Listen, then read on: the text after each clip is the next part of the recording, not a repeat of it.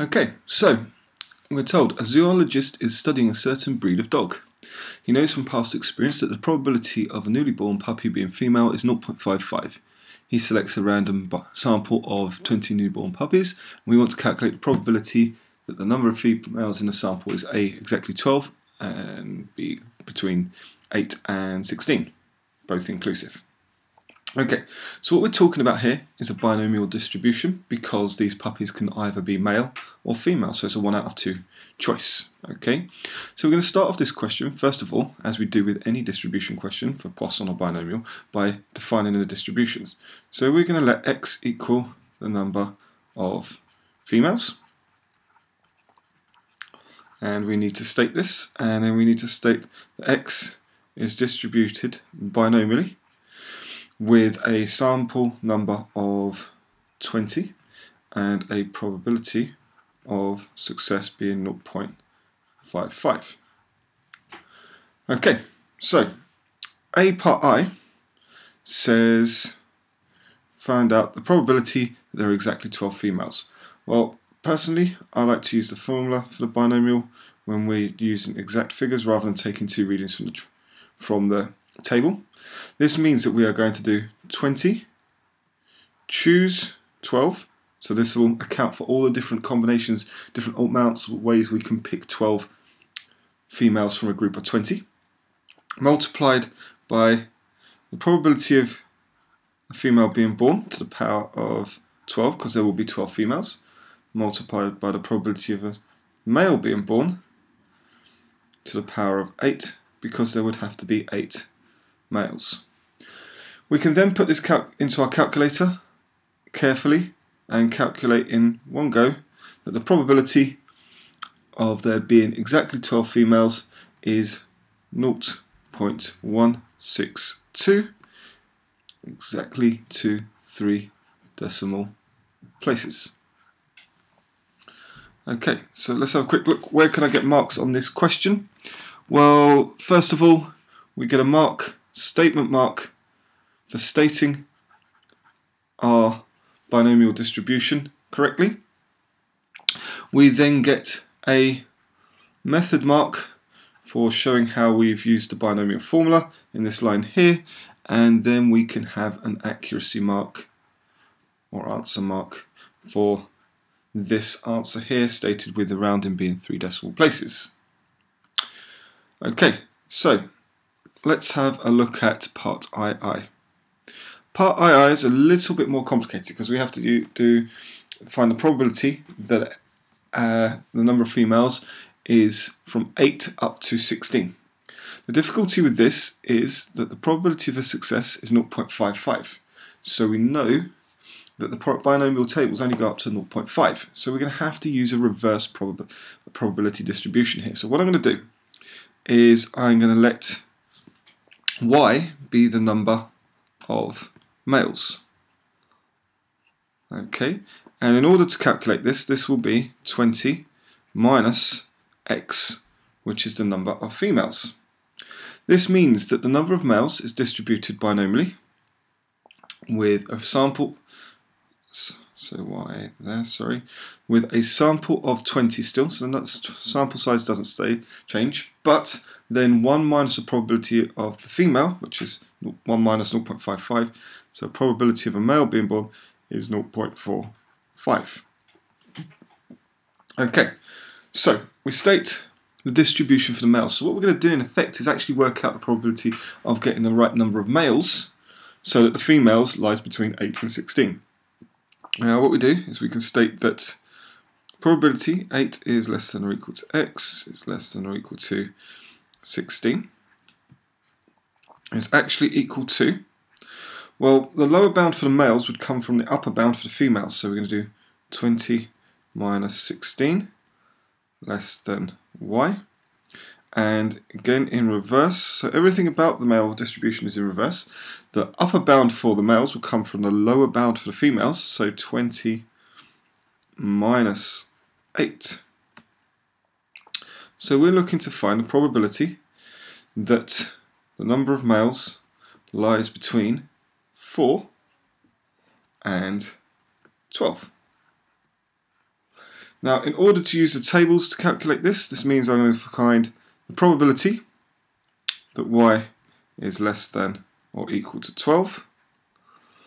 And because I actually want to go include 4 in the range for the males, that means I'm going to have to take away the probability that x is, sorry, not x, y of course, y is less than or equal to 3. So 1 less than the 4. And that's because I want to go up to the 4 but not include the 4, because the 4 needs to be included in the range of the probabilities of success here. So at this point we'll go and read our tables. We are looking to find a reading from our binomial tables that y is less than or equal to 12 and that y is less than or equal to 3. So here's n equals 20, and the probability that we're working with is n equals 0.45, so this last column.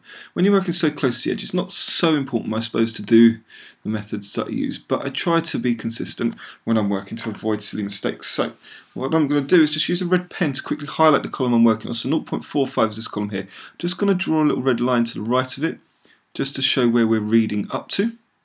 So that is where we're reading up to. We're reading up to this column here. Now you don't have to draw anything on your tables, because obviously your tables become unusable after a little while. Just use a ruler or a piece of paper just to rule it, just to make sure that you know you're going up to, and you know every time that it's just that last column that you're working with. So looking at the probability y is less than or equal to 12, I'll just go to 12, and then again what I'm going to do is just draw a red line across. It's going to be a little bit wobbly, but hopefully you get the idea. So all the way across, so that we can see that the reading that we should be taking is that the probability of y less than or equal to 12 is 0.9420. And of course, again, use a ruler or a piece of paper just to rule it underneath it, so you know when you've put that paper on the right hand side and that paper underneath, that it's that value in the bottom right corner. So probability y is less than or equal to 12 is 0.9420. I'm going to do exactly the same for the probability y is less than or equal to 3. So just coming across from 3, using that red line to try and draw as straight as possible to highlight what we're doing. Of course, you'll be using a piece of paper to just rule that. So then if I just highlight the reading that we're taking, so that's 0.0049. So we can now subtract 0.0049 from 0.9420. Having read my tables, I found that the probability y is less than or equal to 12 is 0.9420, and then we're going to take away probability y is less than or equal to 3, which is 0.049, and so we get an answer of 0.9371. It's worth just stating potentially at the end what it is you found. So just going back to the original question and stating the probability that the number of females is between 8 and 16 is 0.9371. Okay, so how do we get marks on this question? Well, first of all, we get a method mark for reversing the distribution here. Second of all, as soon as we've stated that the probability of the females is equal to this range for the probability of males, we get an accuracy mark, because it has to be an accurate representation, this exact range for this bit here. We then get an accuracy mark for the correct readings from the table, so we get one accuracy mark for each one of these readings, and then finally we get an accuracy mark for our final answer. Okay, so let's have a look at question B. Question B says the probability of a newly born puppy being yellow is 0.05. Use an approximating distribution to find the probability that less of 5 out of a random sample of 60 newly born puppies are yellow. Okay, so the approximating distribution would be the Poisson. The Poisson, so let's do, let's use U be the number of yellow puppies. So again, we should write out the distribution first of all.